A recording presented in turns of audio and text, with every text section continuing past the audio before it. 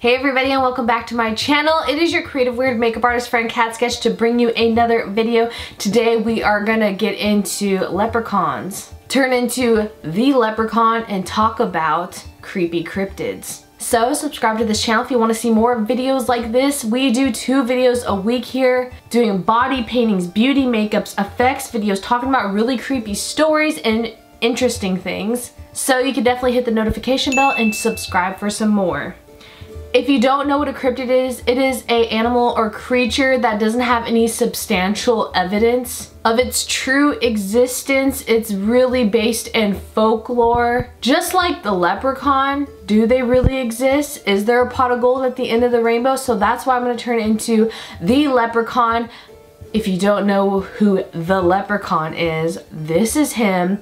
I know a lot of people were terrified of Chucky growing up, but instead of Chucky, I feel like the leprechaun could actually be real, and it was a lot more terrifying to me over Chucky. Chucky just seemed totally made up and fake to me, but the leprechaun seemed actually real, like a tiny man who could chase me and kill me in my sleep. And it's one of those makeups I've always wanted to do since even before I went to makeup school, and I didn't think I could tackle it. But today we're just gonna do it while talking about these cryptids. And I'm just gonna do it with my own homemade prosthetics, just using some simple liquid latex tissues and cotton I found around my house. So yeah, I am wearing this weird random green Robin Hood outfit from Halloween. And we're just gonna put our hair up and then put a huge green hat on later. So the very first cryptid we're going to talk about is Old Ned of Lake Utopia in New Brunswick. Apparently there's a monster in this lake called Old Ned. It even dates back to local indigenous folklore, all of the tales about it. Some people's grandfathers have claimed to seen it as a child, that it's very serpent-like. But this serpent-like creature was described as being scaly and running or swimming very fast across the water. So I'm doing the folds in his sight. You know, he has these folds of his laugh lines that are freaking terrifying. And apparently these stories go as way back as the 1920s. So you could kind of just unfold these balls of cotton into strips like that. That's what we need. So this next cryptid creature is called Big Muddy Monster. How creative. In Murfreesboro, Illinois. In southern Illinois, near Carbondale University, is where this creature is located. There's been repeated sightings, and not only that, but smellings of this creature. Does it stink really bad? There's also a crepe is another monster that says it may be the same thing or linked to in Illinois, in the suburbs area. St. Louis suburbs is where that creature is. This is an animal that's akin to looking like and being the same size as the Sasquatch, which makes me like it because I love Sasquatch stories. But it has a distinct, unlike Sasquatch, it's more of a skunk smell, which sounds disgusting. I know some people love the smell of skunk because it smells like cannabis to them, but I'm not one of those people. Those believe that these two cryptids are the same believe that it swam down the Big Muddy River in Murfreesboro all the way to the Mississippi River, and then north of the Mississippi River down to that suburb area. That's how it traveled, and that's why the two may be the same. Doing a little chin here. Next sounds so hilarious to me, but it's called the Bunny Man of North Virginia. But people don't know if we could consider this a cryptid or a ghost story. One story is a man that escaped a state facility and then he wore animal rabbit pellets as an outfit when he lived in the forest. This is for survival, of course, for him to stay warm. The other story of it is the same, but except it's an experiment that goes horribly wrong. And this experiment was in the facility, of course, and the experiment made him half man and half bunny, of course. This next one is called the Rougarou of Louisiana. It has many spellings, and I hope I'm saying that correctly. And it derives from French loup-garou. Loup-garou? I hope I'm saying that right. Which literally means werewolf. Like many popular stories, not only in Louisiana but across the world, of werewolves, this werewolf in fact resides though in the swamps of Louisiana. I'm just taking apart the tissue and then I'm gonna go like this just to make some layers to give our skin some gruesome texture. Ooh, this one's in Texas. This is the Lake Worth monster in Texas. This next story. In the wild North Tarrant County of Texas roamed the Lake Worth monster, and this was supposedly caught on camera in 1969. This person writing the story never saw it themselves, but it caused a lot of scare in the area when it did happen.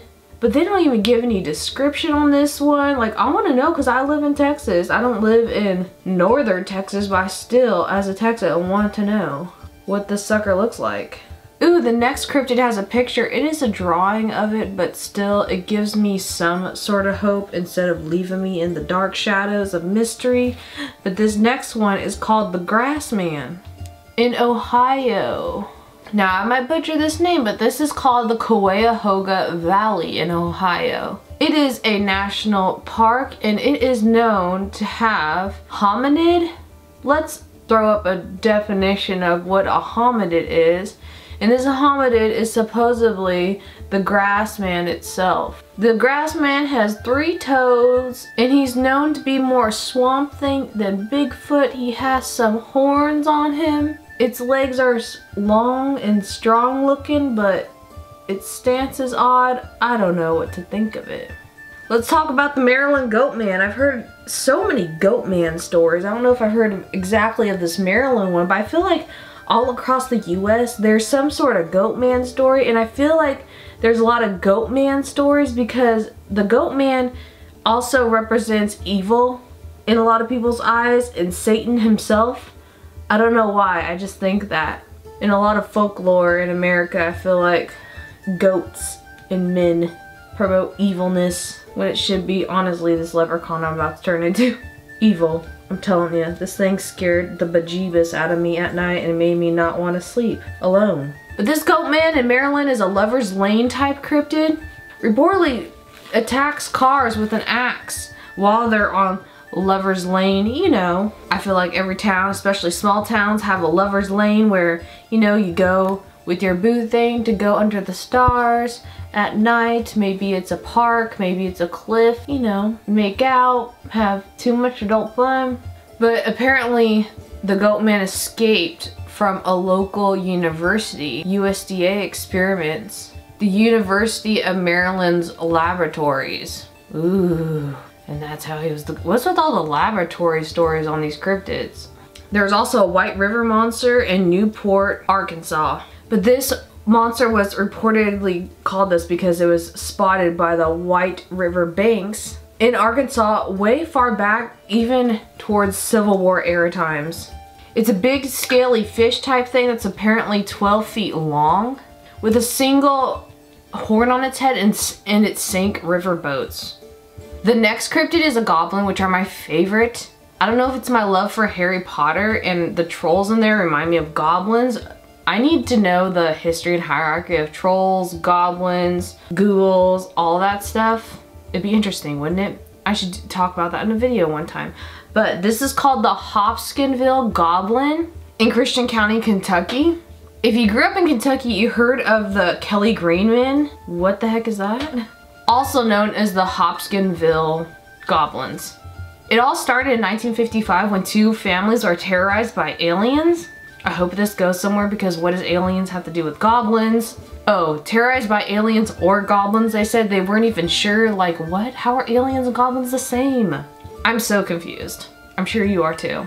But they were assumed to be aliens called the Kelly Greenmen, aka these goblins. But their skin was not only green, but actually gray, and even to this day, there is a festival in this town in Kentucky about all of the history lore of these green gray men. The Hopkinsville Goblins, also known as the Kelly Greenmen, since 1955. Dual fiber brushes, whether they're from other companies used as blusher brushes like this one. This is a ColourPop F5 blush brush, but it's a dual fiber end, meaning there's white tips that are thinner and more dense, compact black bristles at the bottom. These are so good for makeups like this where you have to get into the little nooks and crannies of the prosthetic liquid latex pieces we just made. And when we do zombie makeups on movies, these are the types of brushes we use a lot to give a lot of texture and to get in all the nooks and crannies. This whole makeup, again, dual fiber, is a layering process, so I'm just gonna get some like burnt reddish brown tones to really define these crazy laugh lines that the Leprechaun has. We want the high points to be that light tan skin tone color and the deeper set points this color, and do shadow with this, and we're gonna even do more colors. Apparently there's an octopus in Oklahoma that people are terrified about too. That's all it says about it. But my next favorite cryptid that I've wanted to do videos about is called the melon heads.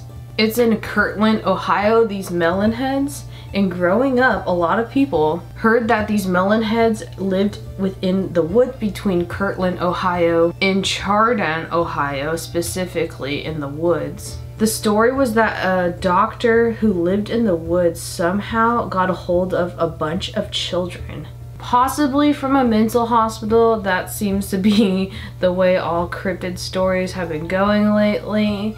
And he performed crazy experiments on these poor children that caused their heads to become massive. But the heads are very bulbous and misshapen. Again, they look like, honestly, hot air balloons as heads. It's just sad that they're on children. And it said that the melon head kids, one night they revolted and they burned down the house of the doctors, and that they now roam the woods looking for human contact. Sad. I'll hang out with the melon head kids and I'll feed them.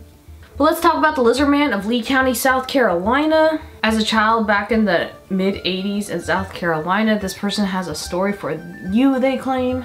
They lived around the Lee-Florence County border. This story erupted around there and has stuck since forever. The report started about a 7-foot tall lizard man. What? TV crews from all over the country even showed up to try to catch sightings of it. They even sold merchandise on the side of the road. Most of the lizard man sightings are dog reports of people probably with their lost dogs that were running by a freeway, because there was one report like that where it was actually proven false. So ever since that report, like, it's been dying down a little bit about the lizard man. But for years afterwards, like, these lizard man stories would just pop up again when more reports were on the rise. There's another swamp Bigfoot type thing in Louisiana called the Honey Island Swamp Monster. Monster. I must be hungry or something. It's around Honey Island in southeast Louisiana. Basically, again, like Bigfoot, there's not many like picture sightings of these things. I'm so sad about that. But there's a dire wolf in Utah County in Utah. Utah. Oh my gosh. It's a modern day dire wolf human werewolf type combo that lives on a ranch somewhere in Utah. Ever spill too much adhesive on your hands, just get some baby powder and it should sop up some of that stickiness. So it just so happens that a family moved into said ranch where this all happens, and they noticed the windows and doors were like oddly tightly secure than usual than most homes. And there have been wolf sightings in that area years ago where their home was. The new owner of the ranch didn't think anything about it until they found dead cows on their ranch with holes in them. No blood, and the ranch owner said he saw a werewolf from far away. The wolf ends up basically running up to him and he shoots it. They did a really bad job of cutting the beard of this leprechaun in the movie. So it's very blunt ends like this. I'm sorry if it looks weird, but that's just what I'm doing from the leprechaun photos I have of him. The gun doesn't visibly harm the werewolf, and it harmed actually the ranch owner, and the wolf calmly walks away. And actually takes one of his calves and he takes a picture of it apparently and sends it to the wildlife resources in his area, and the wildlife people said that it's a certain kind of dire wolf. But it's known in town as bulletproof giant wolves, unfortunately, so that's pretty scary. Right, guys? Ooh, I think we're done. Almost forgot. I have to paint my teeth. And just like that, we have turned into the Leprechaun. In honor of St. Patrick's Day, I thought this would be fitting. One of my all-time favorite spooky characters that terrified me as a child. I hope you guys enjoyed this. All the products I use in this video will be listed down below. Subscribe for more videos like this. We do 2 videos a week here on this channel every Monday and Friday. Not only this, but beauty makeups, other creepy tales, body paintings, and really fun effects videos. So hit the notification bell, subscribe for some more. This was so much fun and challenging to do. I hope you guys enjoyed it. I always love doing fake facial hair and creatures, goblins and ghouls. Leave a comment down below on what you would love to see on the next video. If I pick your comment, I will definitely shout you out in the next video if it's a good enough idea. You guys are so smart. And thank you. See you in the next video. Sweet dreams. Bye.